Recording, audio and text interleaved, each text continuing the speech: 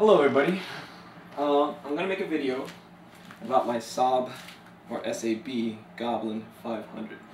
Now it's not just a pretentious video, this is actually a video to show you, one, the electronics and the setup that I've gone over with the Goblin, and to compare it to its performance on the data logs of the Castle ESC.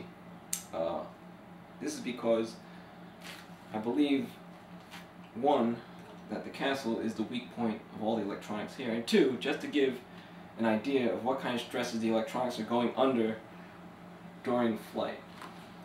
The second part of the video is actually go over the data logs and see any weak points within the performance of the ESC or any other component that we can spot through the data logs. So it's basically two parts. First part, electronic setup. Second part, data logs. Alright, and I'll go over a few mechanical and electronic peculiarities that are on my particular helicopter and ways that or modifications that I've come up with to get around them. You might find them useful. I know I did. There was a little bit of research that I had to do and a little bit of quote-unquote hacking into the electronics. I wouldn't call it hacking, but you know, little tricks of the trade, I guess. But anyway, let's start the video in terms of going over all the electronics. I'm going to save the ESC for last. You probably already see what it is, but in any event, I'm going to save it for last in terms of introduction. I'm going to try to move the helicopter a little bit closer to the camera so you can get a better picture of the electronics I'm using. Alright, first and foremost, you can already see this from a distance. We're using the Scopion 4020 1350 kV motor. It's probably one of the high performance motors that's recommended by SAB. I know there's others, but it's probably one of the most high performance motors recommended by SAB.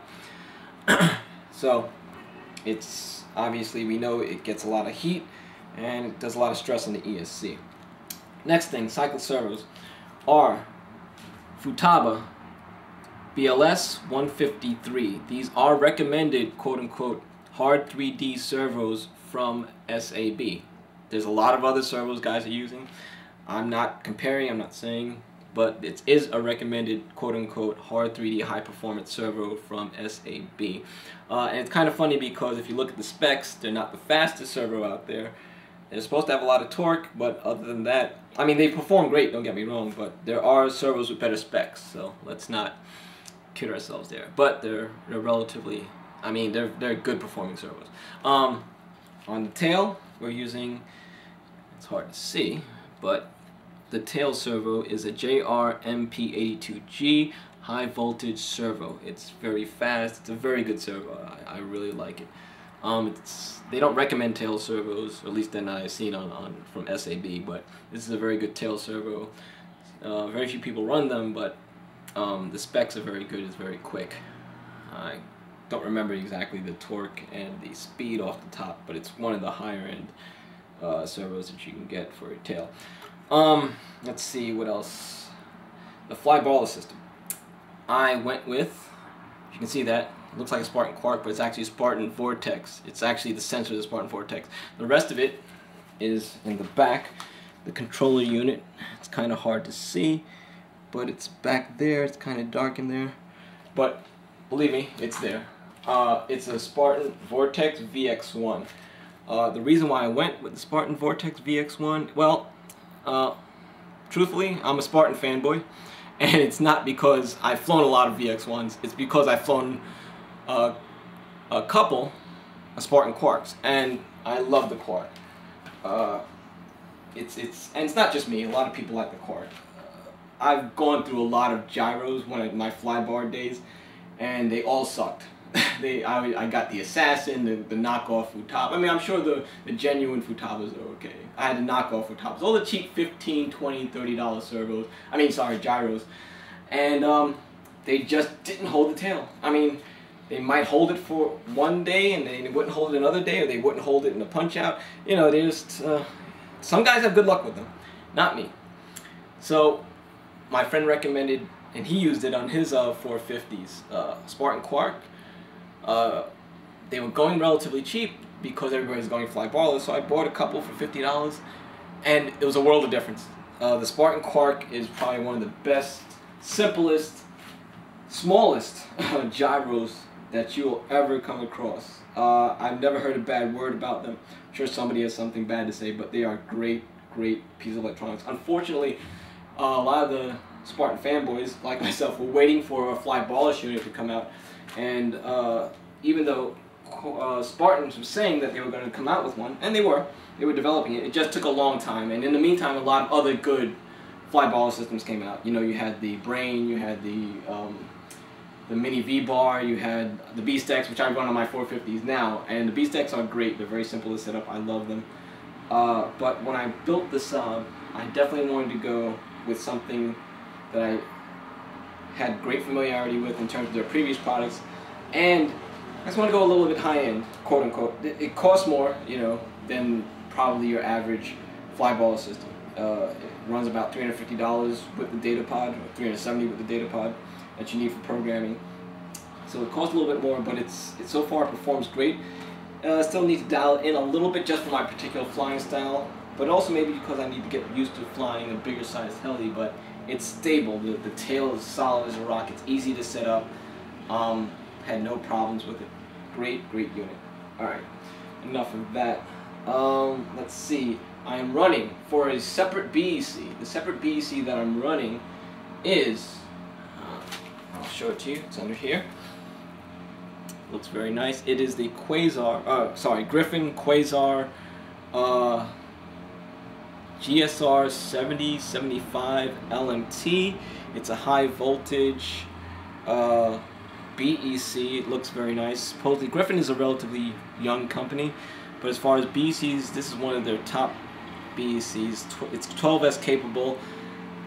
It has, if you want, you can put an on-off switch on it, and it actually lights up and blinks. It's a very good-looking BEC. They have great customer service. I happened to pick one up for about $70 in Heli Freak. Somebody brand new in the package. Somebody was selling it. They usually run about $90. Before that, I was actually running the Castle BEC Pro. This is a good BEC. It's just, if you look at the difference, this one looks like a bed of nails, and I had it mounted under here, and it was just really annoying, and it was just aesthetically just didn't look good. So it was, I got rid of it. I mean, this runs about probably $30 as opposed to one that runs $90. So far you can see most of the electronics are pretty high performance electronics. Let's see, anything else? I will say this: I'm running a full receiver. Again, it's in the back compartment. I'm not sure if you can see it, but it is an AR6210 receiver, and I'm running it with a satellite. Why am I running a full receiver and not just satellites? Well, and why am I running a 6-channel receiver? Well, because I have a 6-channel radio. Yep. I know it sounds a little weird that I'm running a 6-channel radio. Yeah, I'm still running a DX6i even with the SAB 500. And here's the reason. I've never needed a 7th channel. I don't run nitros. I don't plan to run nitros, so I never needed the 7th channel.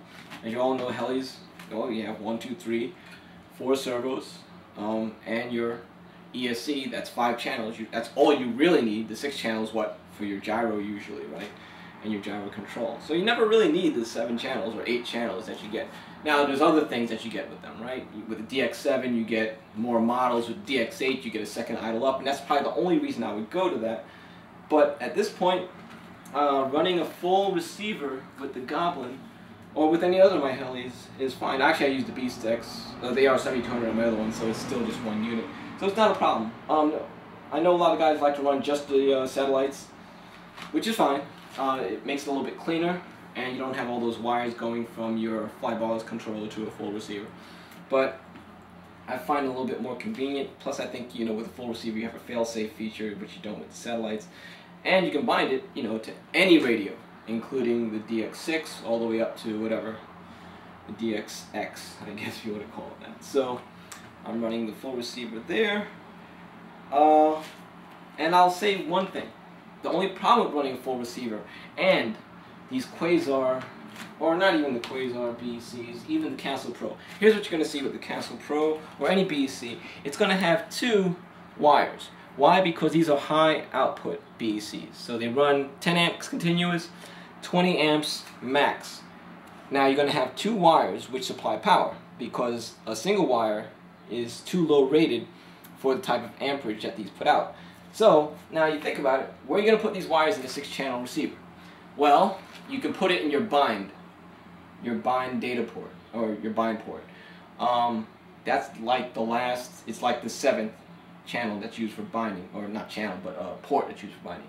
You can do that, so you can do that. It'll supply power to the receiver, but you still have an extra one, right? Now you don't have to use this, or you could use a Y plug. Some guys do that, but that sort of defeats the purpose of having, right, 2 of these to give you rated power on the wires. So what I did, and this is one of my little hacks, if you want to call it that, I noticed, and in every Flybarless unit I've seen this, it usually has one of these plugs. This is from a ZYX, right? It has a single plug which splits out into 3. But if you look, these 3 plugs are only being used once, or one of the sockets inside the plugs. Only 1 lead is used, so you have 2 leads free.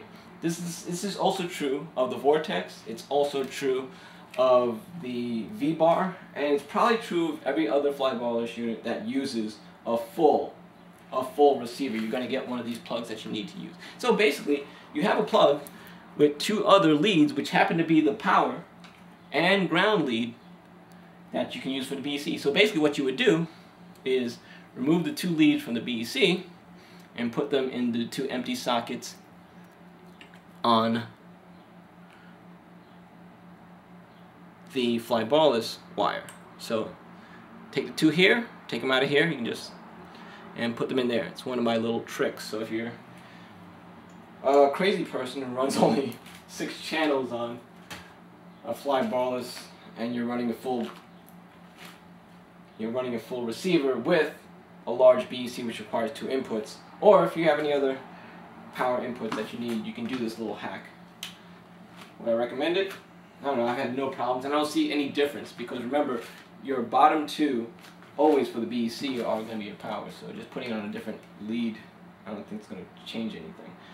Alright, so last but not least, in far of our electronics, we went with the Castle Phoenix Ice 100. Now, you're probably asking, why'd you do that when the recommended ESC is the Talon knife? I was going to go with Talon knife, simply because I'm familiar with Castle products, and I've had no problems with them. However, why didn't I go with the Talon 90? Simple. The Talon 90 does not have data logging. And I came across that, and one of the great features to me about Castle is their data logging. It gives you a lot of information. I have 2 450s with Castle's Ice Light 50s running in them, no problems.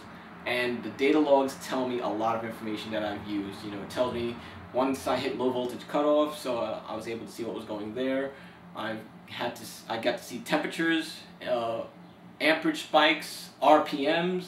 It's just a lot of information packed in those data logs. Now, whatever else you can say about Castle products in terms of, a lot of people don't like them in terms of their, well, sometimes they burn up, some people claim, or you actually see them, I'm not going to say claim, you see people burnt up their ESCs.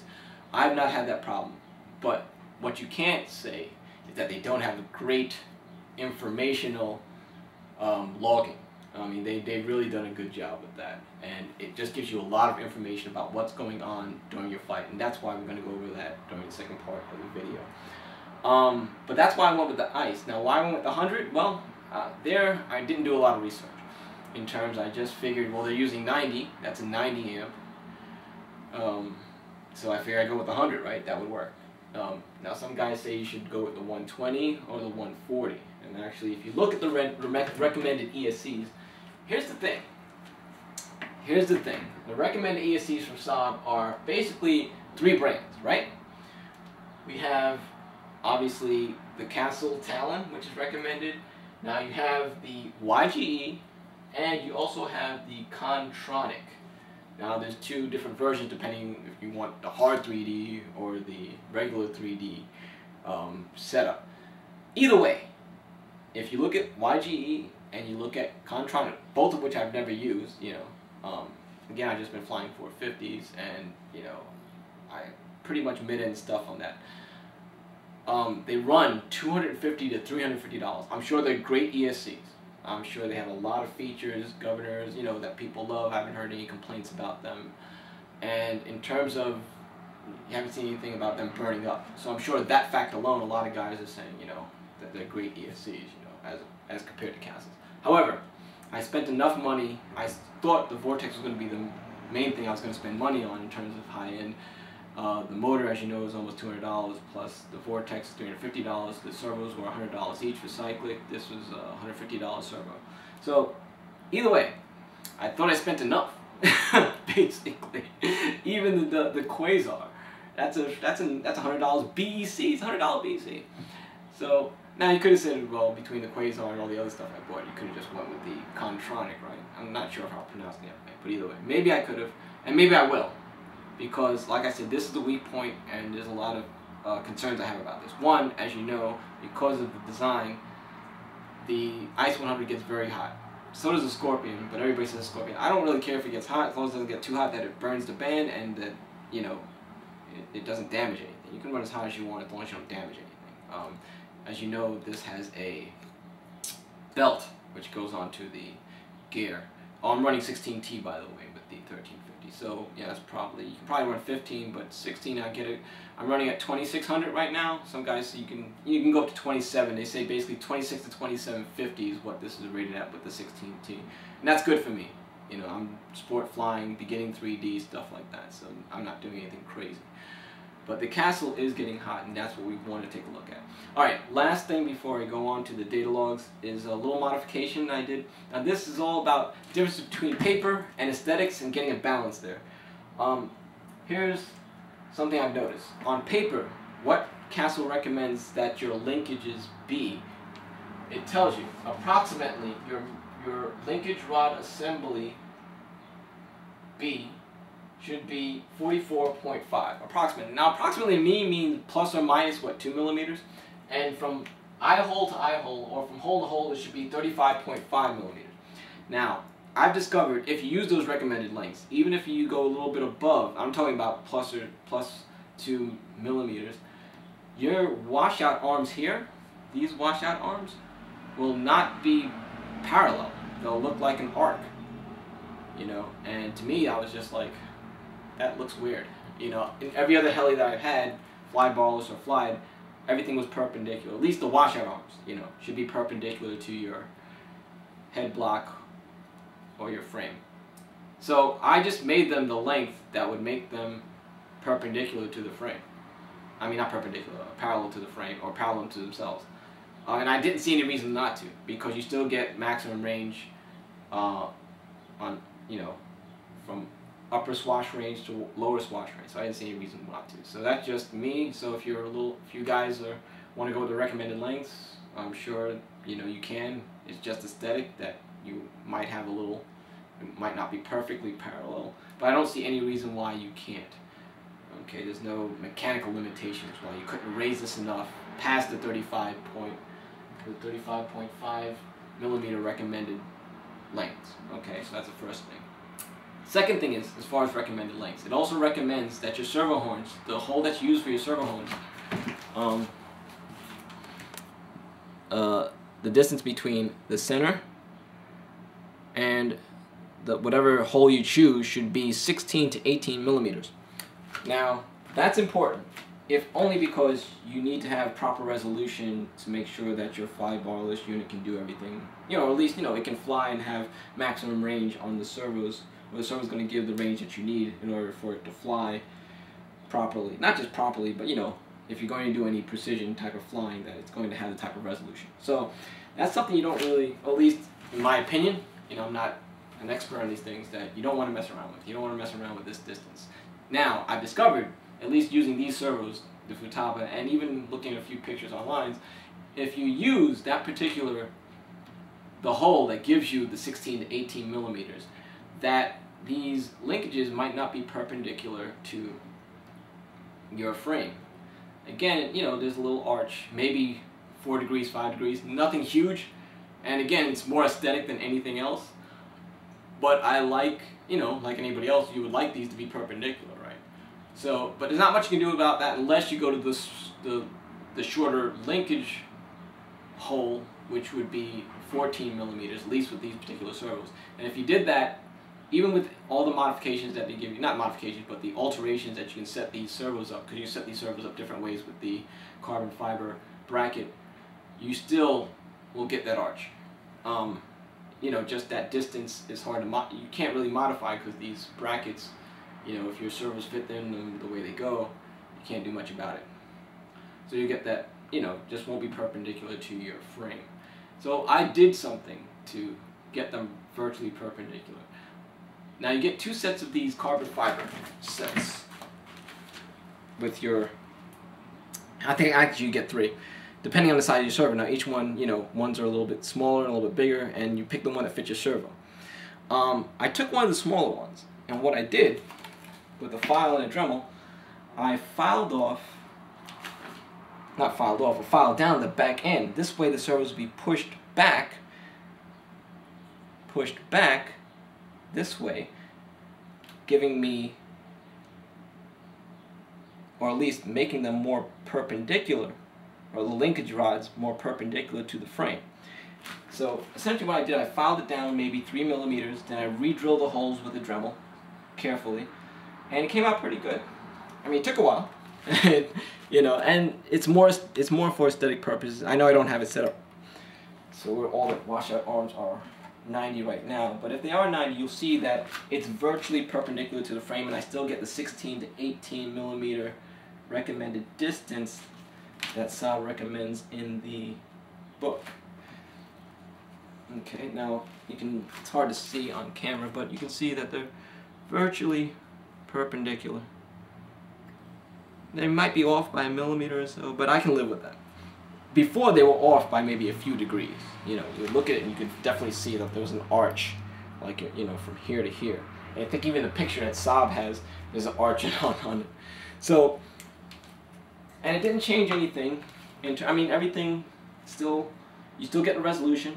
The servos just pushed back a little bit because I filed down the carbon, and it doesn't cost you anything, because you're using something that came with the kit anyway. I was using one of the larger ones, so I used one of the smaller ones and filed it back. Now, if you're already using one of the smaller ones, I don't know what you're going to do. I guess you could make it fresh from scratch, but that would be very difficult. Anyway, I've talked long enough about my setup, and those are pretty much all the little mods. I probably have 1 or 2 other mods that I did, but those, I think, are the ones that you might want to take advantage of. Alright, so I'm going to stop this now, then we're going to go into our ESC logs from the Castle.